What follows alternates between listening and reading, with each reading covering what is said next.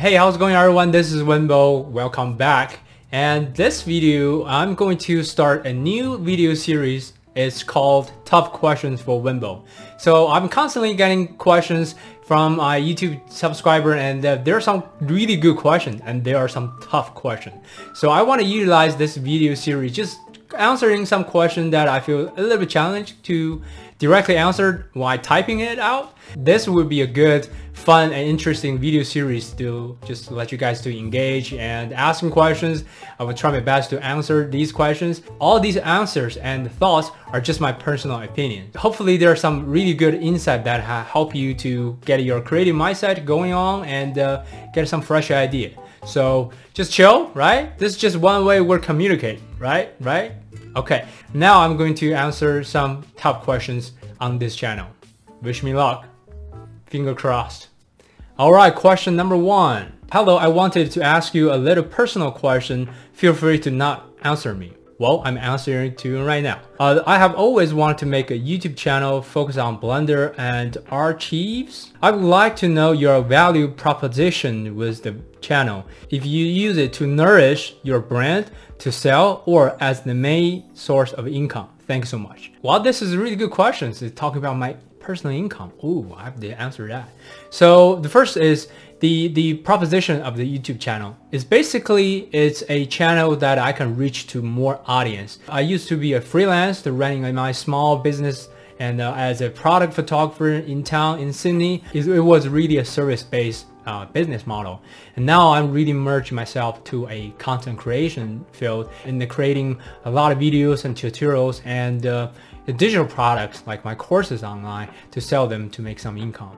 Definitely this is not my main stream of income because I also working for a different company at this moment, this stage. So this is something I want to catch up with you, and at the same time I still onboarding my clients on a very slow basis, probably one new client a month. So I have to really filter out to working with a client that value my work, and also I would love to work with them in order to provide the best service I can do. So it's kind of mixed. I'm not really rely on one single income resources. However, if you guys love me on YouTube and get more viewers and supporting this, I probably will become a full-time YouTuber. Because I'm using YouTube and people are viewing it, and they just getting started to know me internationally as long as they have access to the internet. So I think this is a really good channel to not just kind of building my brand, it's also kind of like a good marketing tool to let people to know what I do and just sharing fun of doing it. Most importantly, inspire more creatives who will also join into this creative space to chase their dream. All right, second question. Is that okay to have two different portfolio for different types of jobs? Should my art portfolio to be same as my, assuming archive? Well, oh, I understand now. It's architecture visualization portfolio. So a lot of 3D artists that do that as a different thing. And which one should I use, my real name or business name or art name? Whoa, let's answer one by one. So is that okay to have two different portfolio? Absolutely yes. Why not? It's like you doing your resume. You need to have different version of resume according to the job that you apply. So why not? If you have a really broad body of work that you have not found your niche yet, yeah, creating something similar to a particular niche as your portfolio, some of that just architecture visualization renders, stay with that. Some of product renders, just stay with like that, put in that folder. So when you apply, when you show people, you definitely can have two different websites. However, the thing is, it will be also the challenging thing is that your information or your website is going to be across on the internet. If you are a potential employer to actually doing the research to see your portfolio, they found two different style work or two different business, they might say something on during the interview, or they may decide to, should I hire you? You do both. If they are only looking for one expert in certain areas, very specific, that probably gonna turn you off. It's like for a photographer. So if you're a photographer in town, you said, well, I shooting weddings and same time I shooting babies and same time I also shooting products. Like you are doing multiple things, and well, people who are looking for experts, they're probably not going to hire you, because if they're really looking for high-end jewelry product images, then your niche or your expertise, you cannot go in there as an expert. So they probably not decided to hire you. So that works well for either your 3D artist and product photographer. Speaking of the names, that my business is basically my real and personal name.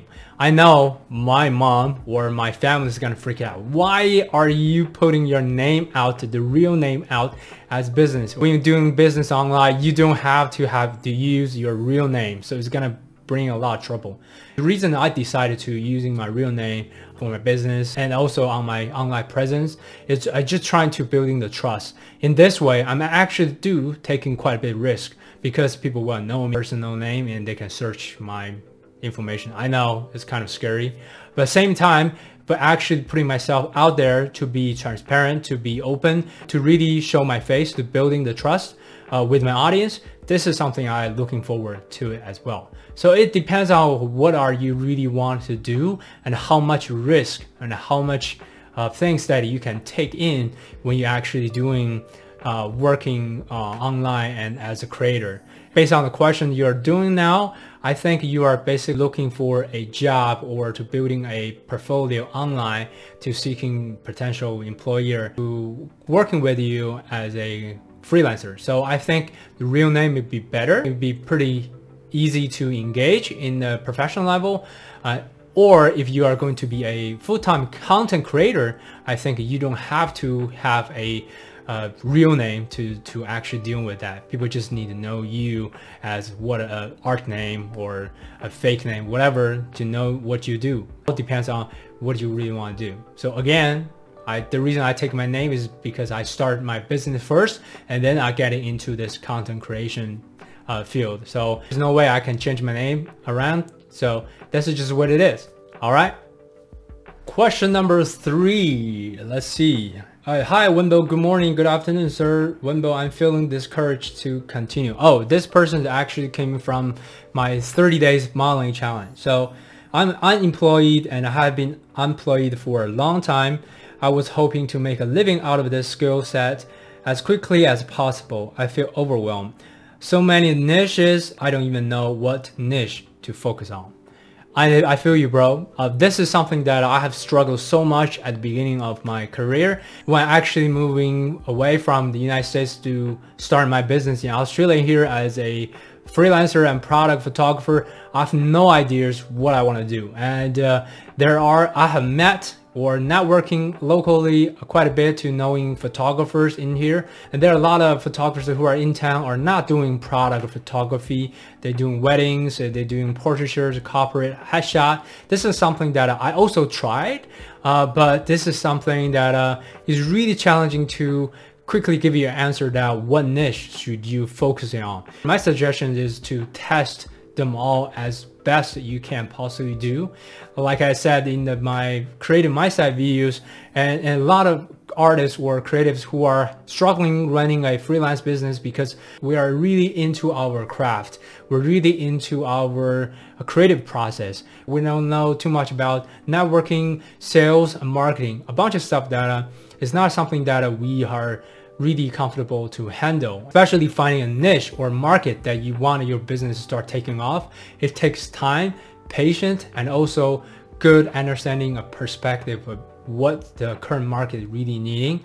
And I would say definitely test your local market, or even try to start a YouTube channel or TikTok, Instagram account, just to sharing your work and to reaching to people, asking questions to figure out what really needs in this. If you also very creative and your work is really good, can helping some other business owner to solving their creative problems, then I believe there are chances to do that.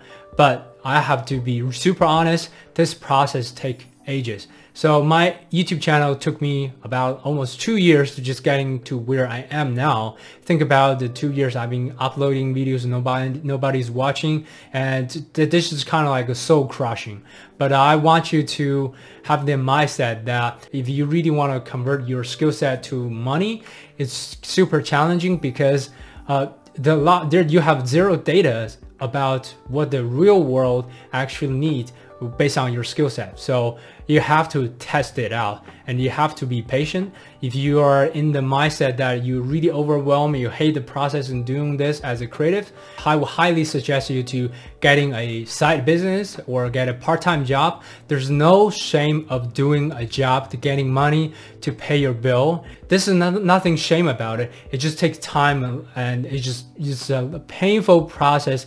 But if you can hang in there and keep going, you should be able to do that. It takes time to really building the traffic and reputations and the business into you online. So it just depends on what you really truly want to do. Making sure you test both local market and also online market to find a way to transform your skill set into a sustainable money making business. All right. And I wish you the best of luck. Question number 4. This is a long question.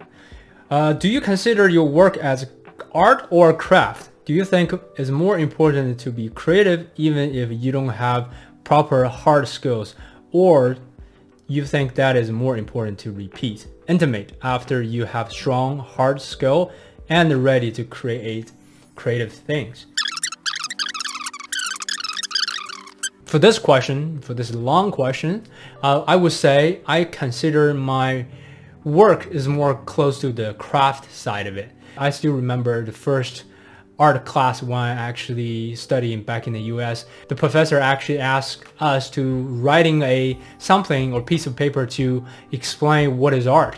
And the funny thing, I thought we would have a standard answer at the end of this semester, but she never gave it to us. But actually to trigger us a lot of way to think about what is art.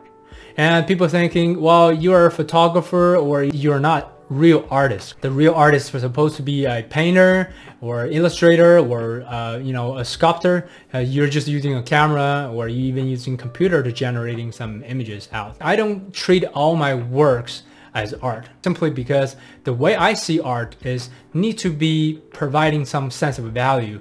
It can be commercial value. It can also be some emotional value when viewers to watch that or look at it. So it is something that if your work cannot produce this type of value to your viewers, to other people, I would say that's just a work. Don't get me wrong, there are artists out there, they're just creating artwork for themselves to really nourish their soul or their creative process. And I respect that. I'm just not type of image creator that only creating works for my spiritual purposes. I need to having some sense of a commercial value out of it, or maybe potentially some emotional value for my viewers on social medias, on internet. So this is kind of how I see it. I see it as a craft. That's why producing my videos and tutorials, I'm really focusing on the reputation and building the skill set as a craftsman, because you need to really hunting your hard skill in order to express or to creating that connection between your viewers and your work in the better way. Because without the hard skill, ideas and concept can be very open, so the viewers cannot instantly connect to your artwork or just work in general. I see myself as a craftsman, but if my work really providing value for business, for viewers, then they'll become a piece of art. So I would like my clients, my viewers, my audience to judge, is that a piece of artwork or is just an image? So there's a difference. Again, these answers are just trying to help you guys to think a little bit different, and I just put my personal input and perspective to helping some creatives who are also in this space. Hopefully this is very helpful. Okay, now the video is getting way longer than I intended to go, so I'm gonna stop there for this video today. So please feel free to leave your comments and questions regarding 3D rendering, Blender, freelance, product photography. Is anything that you think Wenbo can possibly answer? Well, probably I could not really answer, but that's why it's called tough questions for Wenbo, right? I think this is really fun to getting some ideas to flow between you and me. Anyway, thank you so much for watching, and if you like this type of content and if you want to see my work, feel free to follow this channel and subscribe, please. And thank you so much for watching. I will see you in the next video. Bye.